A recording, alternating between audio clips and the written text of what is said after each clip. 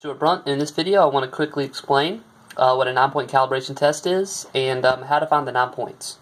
Okay, so let's get started. The 9-point calibration test is basically finding 9 different points for 9 different percentages of your span. Alright, so let's get started. Now, here we go. Here's your 9 points right here.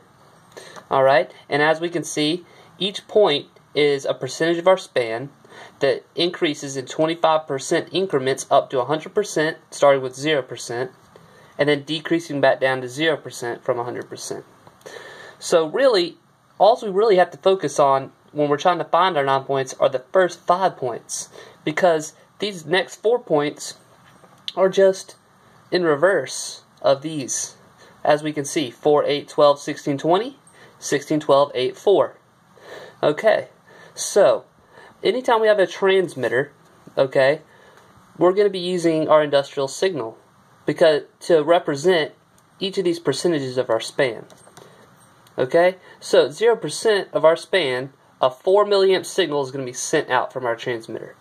Okay, and at a maximum percent of our span, a 20 milliamp signal is going to get sent.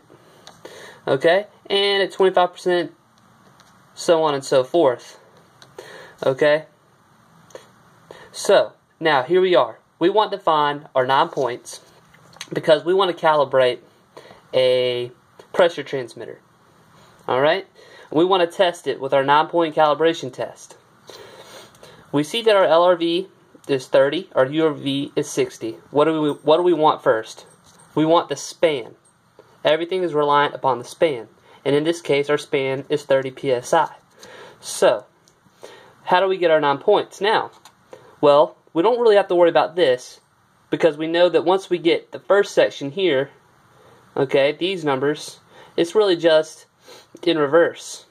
As you can see, 52, 52, 45, 45, 37, 37, 30, 30. Okay, well, so now we only need to focus on these, but look at this. We're given our LRV, which is 0% of our span. That's our LRV right here, 30 psi. We're given our URV, 100% of our span. So really, we've got those. So now we just need to focus on this. Alright, so how are we going to get the 25%, 50%, and 75% of our span? Well, that's easy. We're going to do 0.25, which is 25% times our LRV, times our span. And that's going to give us 25% of our span, which in this case happens to be 7.5. Now, if we want to continue finding each percentage of our span, we could actually add this number, whatever it may be, to the previous number, and we could keep adding it until we get to 100%.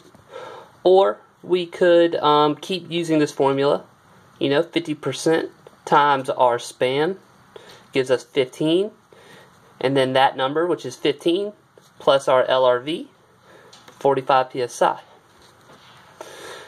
So now we have all the 9 points of our 9-point calibration test, and we would actually use these numbers to test our transmitter, pressure transmitter in this case.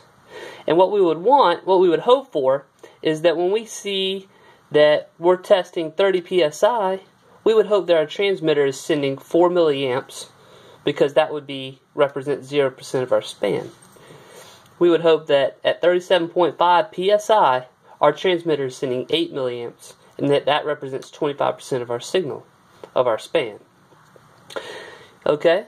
And likewise with all of these. And the reason we do, 0 to 100% and then 100% back down to 0% is because of reproducibility.